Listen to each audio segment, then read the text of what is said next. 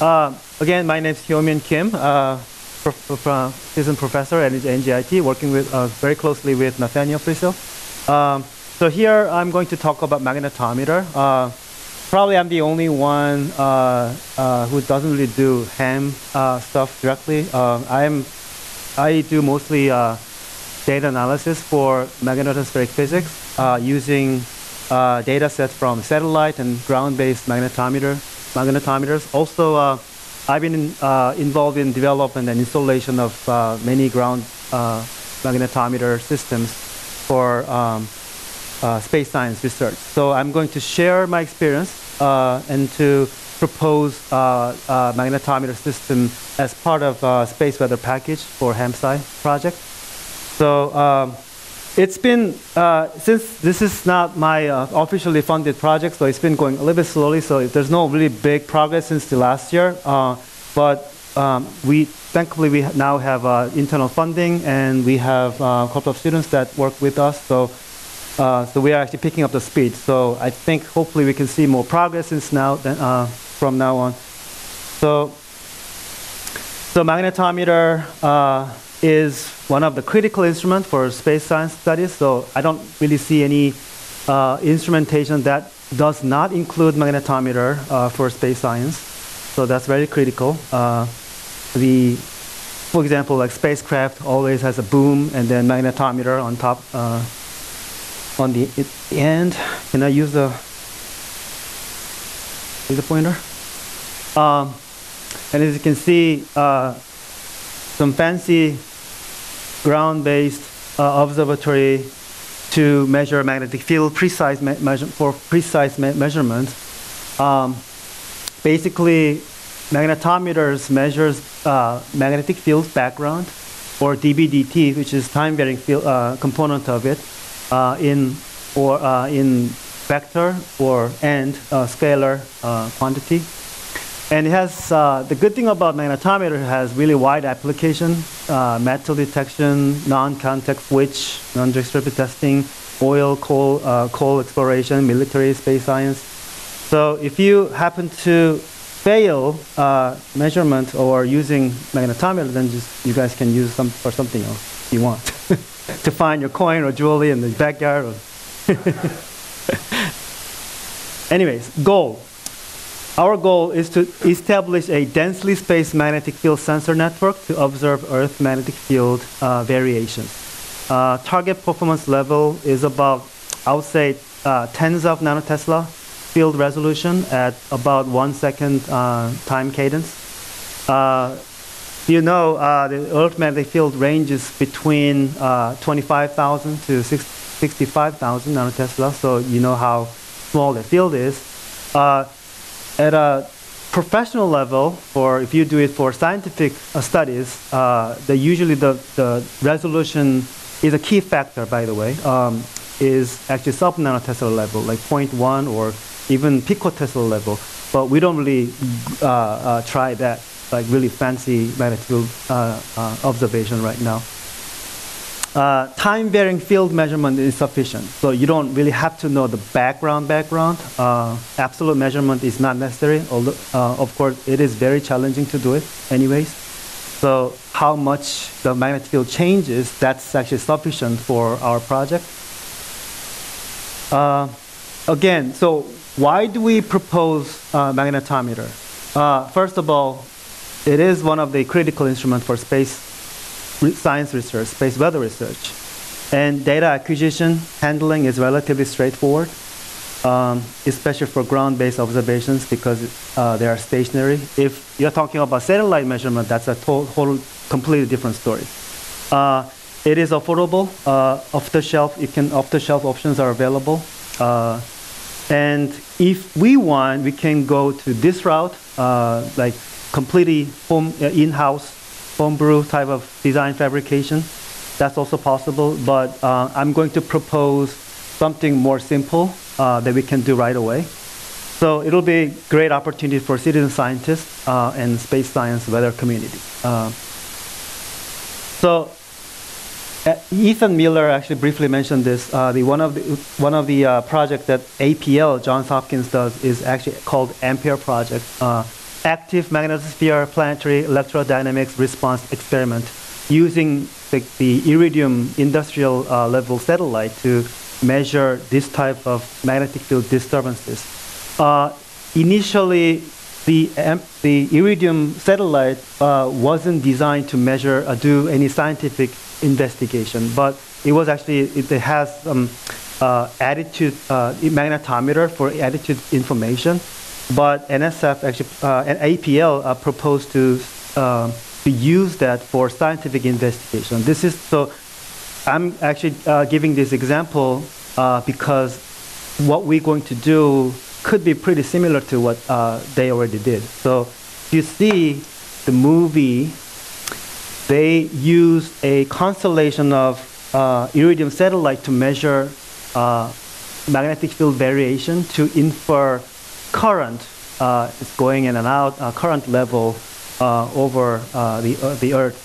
So because the current system is actually very much connected to the solar wind and magnetosphere. So this is very good example to leverage industrial, commercial level infrastructure to study real science. And the other example that I frequently use is a sort of a Google map kind of stuff. So what you provide using your cell phone is very simple data, basically location and your speed. But collectively, you can infer traffic situation conditions. So what we are trying to do is not to make any fancy measurement. What we are trying to do is to provide very simple, easy to do measurement, but we want to do it collectively to map this kind of big picture kind of observation. So that's our goal, and that explains why we want to do magnetometer. I'd like to do this very briefly. So the space weather, when you look at the Earth and magnetic field is very much connected to the solar wind activity. So if you look at magnetic field variation on the ground, you can actually infer what's going on in the space. So that's why it is important to look at ground level fluctuation of magnetic field. Then you can actually look at what's going on in space. Mainly because magnetic field is very much affected by the solar wind. The solar wind pushes magnetic field or stretches magnetic field. It opens up the magnetic field, and there are a lot of interesting physics involved in this process, affecting particles and plasma in space and causing waves and large-scale current system in the ionosphere. So because of the complex system that connects between the Earth, ionosphere, and all the way to solar wind and solar surface, that can contribute to understanding of geospace system. And so one of the very well-known space weather-related event was actually 1989 when the entire Quebec province actually had a blackout due to the explosion of the power transformer. Even I think this is the power transformer in New Jersey actually had a explosion due to this space weather related event. So if that happens, it can be really catastrophic. So that's why it is important to understand what's the behavior of geomagnetic activity. This is one of the cartoon that shows why we care about this geomagnetic activity. One of the things is that because of the infrastructure on the ground, it can have geomagnetically induced current on the ground caused by this geomagnetic storm. So it can actually affect the human infrastructure adversely. How do we measure on the ground? Basically, there's a huge current system that is actually caused by the magnetic field around the Earth, which is connected to solar wind and sun, and that current system induce the magnetic field around the ionosphere that can be detected on the ground.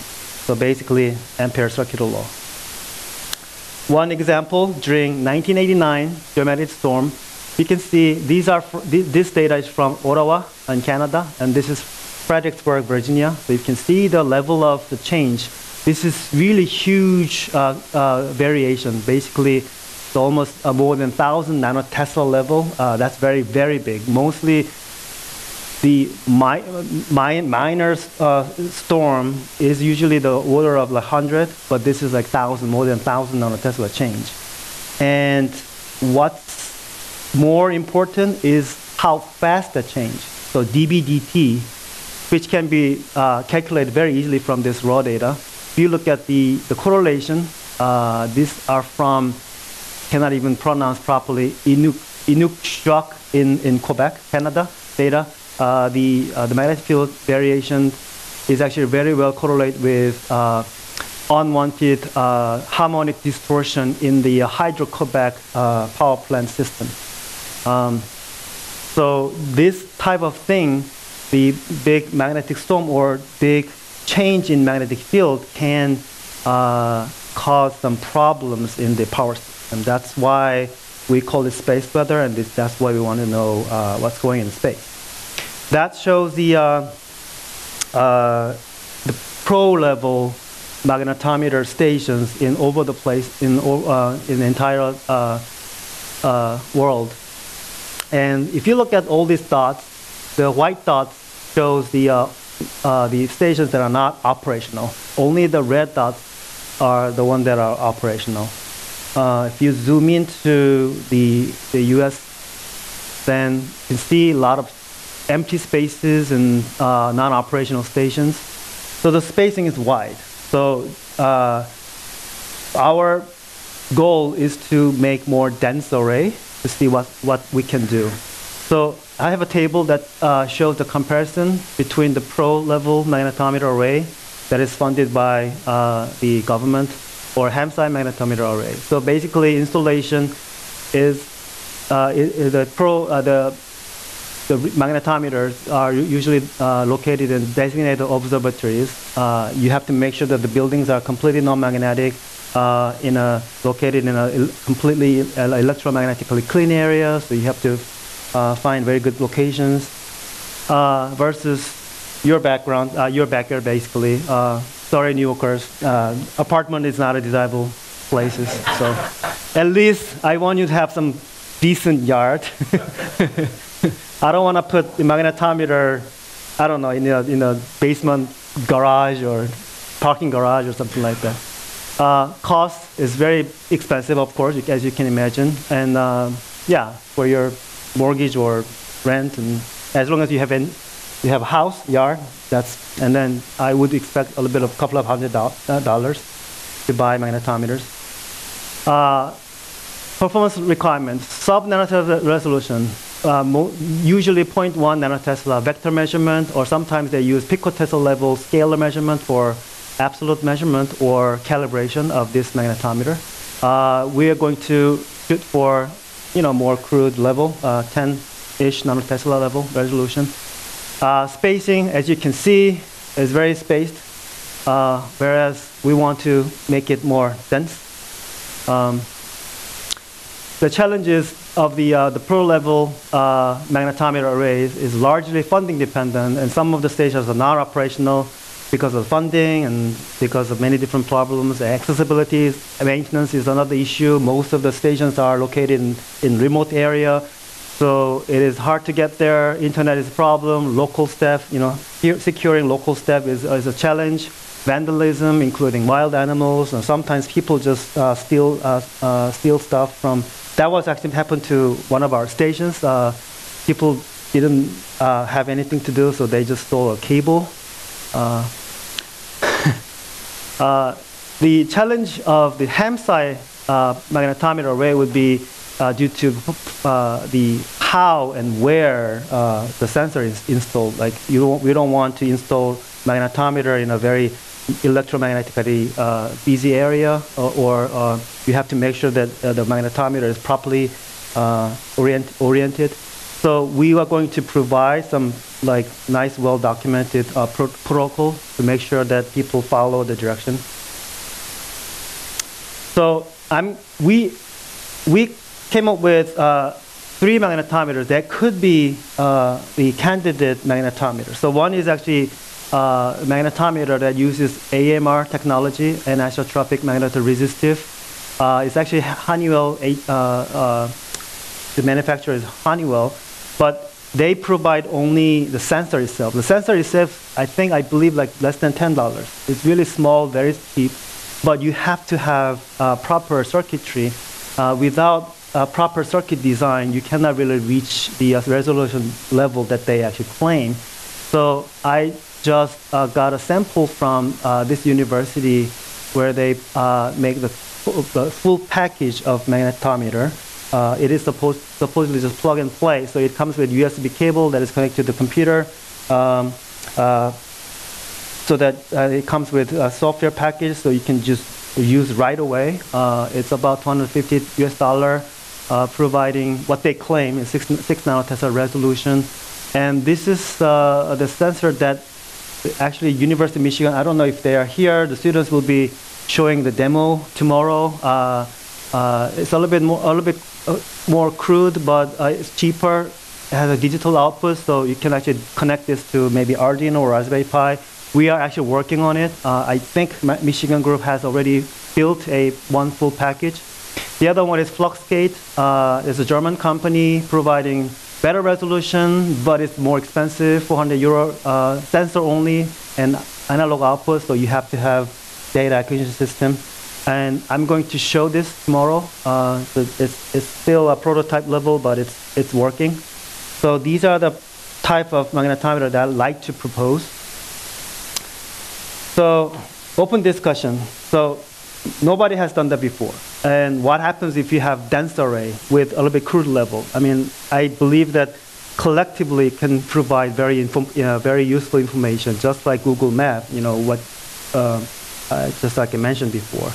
Of course, the important thing is what type of science can we do, especially in the middle latitude and low latitude around the US.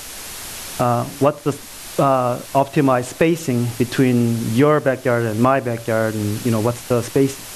How do we come up with good sensor performance? Resolution, what would be resolution, sensitivity, noise level? How do we install this sensor to avoid all these problems? How do we come up with the EMI issues? So all these type of things can be have to be discussed properly to make sure that we actually provide sort of uniform data set to central data repository. So that's all I have. So hopefully we can talk more about this. So that's all I have to say. Thank you.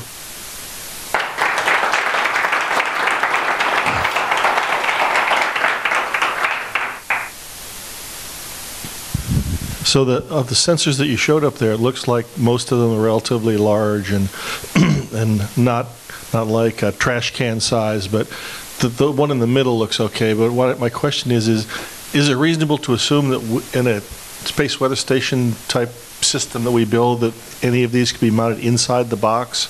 Or are they going to, especially with EMI considerations, are they going to have to be like in a remote location? Or? So yeah, so this one is actually Ethernet cable. So I'm thinking the maximum length of Ethernet cable is about 100 feet. So I think 100 feet, I mean... But they would be required to do that then, as opposed to, I mean, that would take care of the problem, but sure, it would be much nicer to have one inside the box, but if that won't work, then because of the other equipment inside... Yes, the electronics has to be inside the box, but I think there has to be the cable, and then the sensor has to be outside somewhere. Yeah, maybe inside the trash can or something like that. Some type of basic installation. It's very interesting. The magnetometers that we're looking at, do they provide an output that is proportional to the B field or proportional to the first time derivative of the B field? No, proportional to the B field. So they have integrators on them to convert the induced voltage into... Is that accurate? I'm not so sure. I mean, if you want to go accurate level, then these type of like tens of dollar range. Yeah, It's very difficult to calibrate that yeah. kind of instrument, but they can be made very sensitive. Science research, as long as we know the variation, we don't really have to know the background. A lot of actually scientists actually remove those backgrounds just to look at the variation. So as long as we can see the variation, we are fine. Good. Yeah. You're looking at magnetic fields. When I discussed this with a friend of mine, he said, has anybody been looking at telluric currents, measuring actual voltage at separated grounds? He did this back in the 60s and said it was incredibly predictive. Of course, it requires a lot of space. You have to put your ground rods in hundreds of feet apart. Right. I think also the level of sensitivity should be really high. Yeah. Yeah. So, well, they were measuring things in the 1 to 10 hertz region, and and below, of course. Okay. And he said that they found that very useful data. Does that correlate with these magnetic? I'm not so sure, because I think the sensitivity level, we're talking about very different sensitivity level, I think. Within like tens of nanotesla range, I don't know if that can be shown in this data set. So, but it's interesting. Yeah, it is interesting question. Is it possible to calibrate these things with some kind of a controlled current in a controlled coil, so you could actually get a better absolute reading? Well, these products are supposed to be calibrated, but who knows, right? So, but we have, actually you can buy not so expensive the housing to put where you can put sensor to sort of make the zero field inside, so you can actually calibrate. You can use it. Yeah, I've done that, and then this is known technology, so we can do that. Yeah, Hyomin, we already did studies back in Michigan about the total field or flux gate, and it's really difficult to do something for the backyard. But how about to have a total, module magnetometer, simple like you have on a car, and search coils, three-dimensional, small one, which you can actually convert value you measured by a total as a module to directional, to vector. Think about that. That would actually be a solution to have it on the backyard. To accommodate the noise situation? Combining one module magnetic field, total, plus three-dimensional coil, search coil. But search coil, I don't know if they can respond we can talk separately. I think that's a kind of promising idea to make it something for citizen science. Okay. Sorry, I'm running out of time, so thank you very much.